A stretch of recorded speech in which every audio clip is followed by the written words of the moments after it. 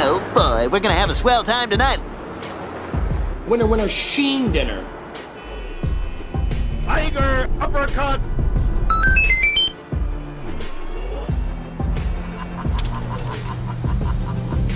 You gotta take big chances in order for the potential for a big positive outcome. Hail to the king, baby.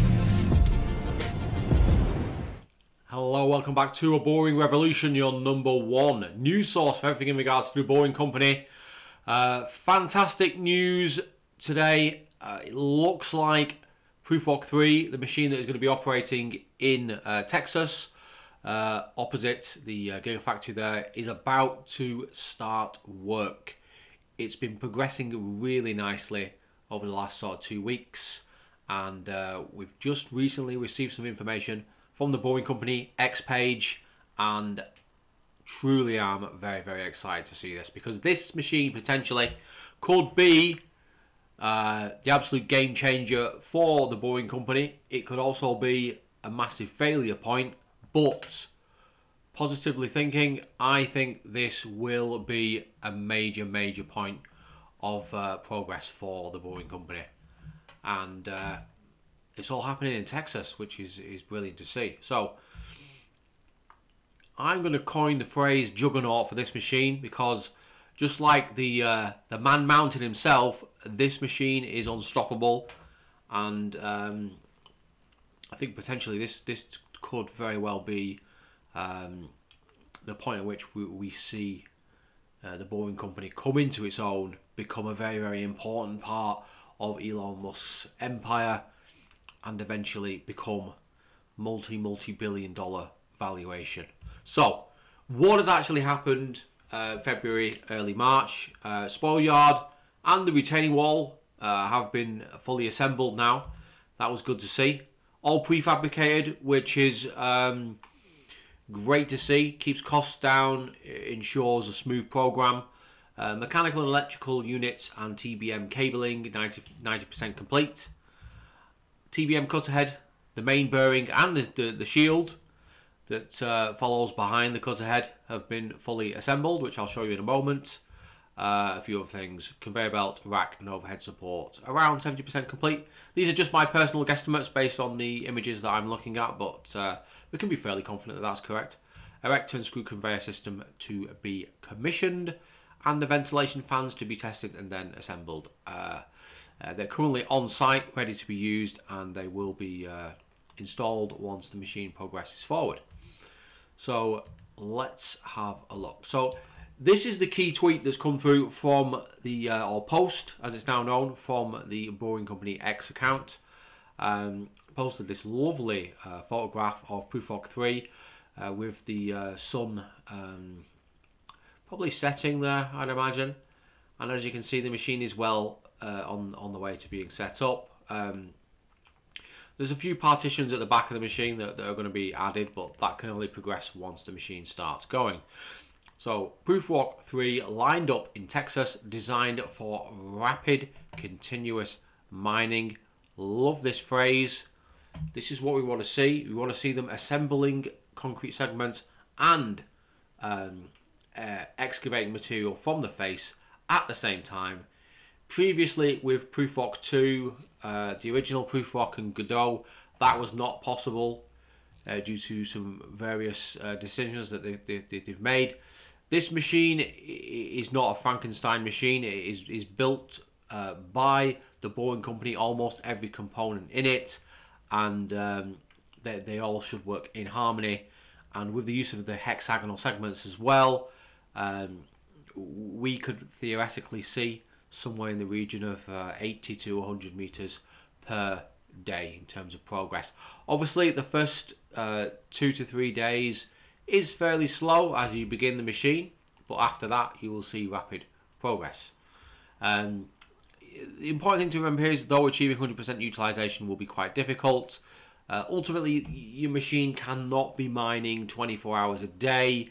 You can have periods where you've got maintenance. You might have a maintenance event that takes place for 5 to 6 hours per day. It might be slightly more than that, it might be slightly less than that. Depends on how well they operate the machine. You'll also have components that will eventually fail, like the cutter discs and the teeth at the front of the machine. Mainly teeth on this machine, but they will fail and they will need to be replaced. Given the length of this job, it's pretty short. I believe it's less than 500 meters, but we're not entirely sure. That probably won't be an issue, but on jobs over a mile long, you will need to replace teeth and cutter discs and things like that, and there are many other components that could theoretically fail. So these are some images that Joe Tagmeyer has sent me. Thanks very much for that. This is the beginning of the site. As you can see, we are utilizing these precast concrete planks or slabs, however you want to term. They seem to be using these all over the site for a variety of use cases, and it makes perfect sense. It gives them a hard standing for whatever works they're doing here, and an area where they can assemble these various cabins, M&E units, such forth.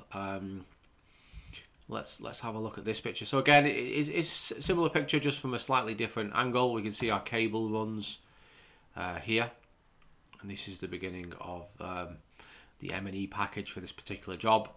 We have our conveyor belt rack here, which has been pretty much standard on every single Boring Company job since the Las Vegas Convention Center.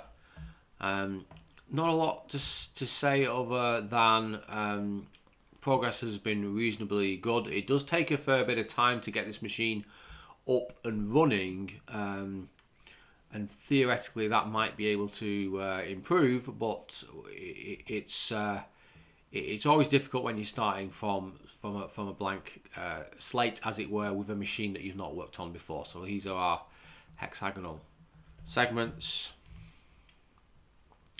Here's another picture looking from above. You can see our trench blocks here, which have been used in a sense as a retaining wall here. Nice prefabricated method of doing this, which I like to see. Very quick, cost effective, and it can be reused on other jobs. This looks like one giant section of concrete, but actually you have stacks of, I believe, 4 prefabricated slabs all on top of each other, and then they pour concrete along the side of that there, just to make it look nice and neat. And then they've put some on top here. So again, it reduces the amount of concrete that you need to pour in situ on site, reduces the curing time, and thus allows you to begin work. This slab here was used as a base for the crane, because ultimately your TBM is in this pit here. Let's see if I get up. Yeah, so it's in a pit here. The pit's, let's say, around 8 foot deep. This is a lot shallower than you will see on typical jobs. You know, if you're looking at metro jobs in India, for example, you're looking at, you know, 35, 40, 50, maybe even 60 foot deep. This is nice and shallow. Gives the machine a good like entry angle here as well, and it doesn't have to go in from a flat section of ground, which just makes things a bit faster in terms of getting the machine going. All our M&E units have been assembled here. The controls for Prufrock-3. I've not seen this on a previous job. Looks like a very large ventilation fan. This is our anchor beam that sits at the rear of the TBM. It allows a connection between the precast concrete segments and essentially the back end of the machine there, and the conveyor belt system. This is quite important when you're starting the job, as otherwise you wouldn't be able to launch the machine with enough force. So that's quite key. Never noticed that before, but again, it's just one of those things that you just don't notice until you see it on its own. There it is, actually being craned into position. As you can see, it's a fairly hefty piece. concrete segments are then assembled in front of it. Here you can see our rack again. We have our spoil pit where muck from the machine collects and then is removed from site using haulage trucks. Here's our silos that are used for the grout. The grout is used in and around the concrete segments in the annular, which just fills in any gaps and stabilizes the ground. So here's a more recent picture. As you can see, these segments eventually will go in behind the machine. They just don't have the room to assemble them at the moment, and these are all prefabricated and basically ready to go. It's just a case of wiring them up. This section is a great illustration when I say that it's a very, very, very confined space inside the tunnel. Look at all these cables. Look at the screw conveyor. Look at all the various components that go into this area, and there's very little room to move around. So when you're operating in this area, there's no room for anything else other than some personnel. You couldn't fit another piece of equipment in here just because of the kind of volume of cable and mechanical systems that are in there. Here's our spoil pit again. It seems a little bit larger than it usually is, which is a good indication of how much spoil they're going to excavate on a typical day. Typically, you might see a few trucks turn up in a day. That might be slightly more than that. Ground conditions on site not looking too favourable. We have lots of standing water, but I presume that could be cleared or filled in at some point. Here's an excellent overview of the site. As you see, this will be the entry point of the TBM, and then it will make a run of around 400 to 500 meters down to the Giga-Factory.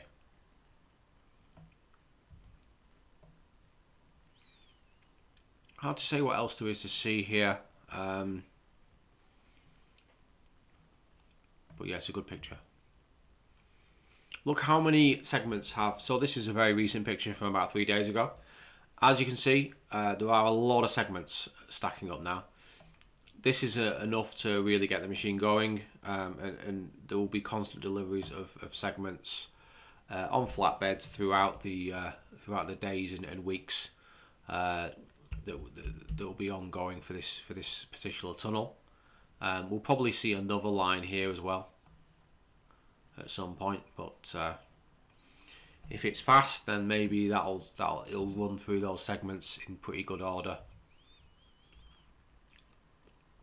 As you can see, we've now got 3/4 of these trench blocks or retaining wall blocks, and it looks like those have been fixed into position.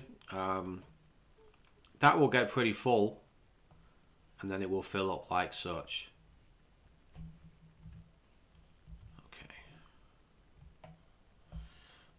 As you can see on here, we have our beam here. So the beam here is very important. The beam supports this conveyor belt. As you can see, the conveyor belt's all rolled up in a nice compact unit. I've never actually seen it like that before, but obviously that's how it's arrived on site. It looks fairly flat. It might be slightly concave, but it's hard to say from this picture. This will run down here eventually, and then any spoil that collects here will be moved via a bumper hoist or something similar into that spoil bay there, or spoil yard.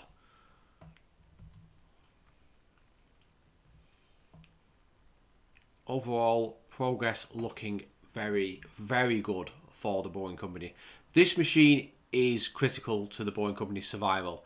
If this machine is a complete failure, there will be some very, very serious questions asked about the Boring Company, because given what they've learned from Prufrock-1 and Prufrock-2, and given the excellent ground conditions in this area, you'd expect this machine to be making rapid progress and finish this job fairly quickly.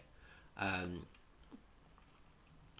am quite impressed with how they set the site up. The focus really does seem to be on prefabrication, using components over and over again, simplifying things, rather than attacking the ground at ground level just by having this pit here. Even though it's only 8 or 9 foot deep, it does make the job of the TBM a lot easier, and definitely does speed up the process of tunneling, certainly in the initial stage. Interesting to see how this job progresses, but based on what I've seen, I think that they will start tunneling either Friday afternoon or maybe early the following week. But I think potentially Friday afternoon is a real possibility for this job. Just based on what I've seen and how the machine's set up, and what we've seen in Las Vegas, it all looks very, very, very promising.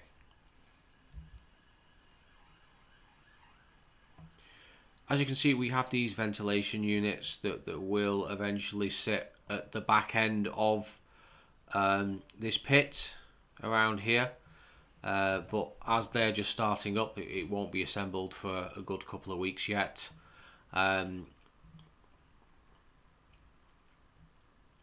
Again, this is on some kind of truss system, which I've not seen them do before, or maybe it was installed as part of another component. But again, the way it's set up, these yellow pipes here run throughout the tunnel, ensuring clean air comes in and out regularly, which keeps the personnel in there safe.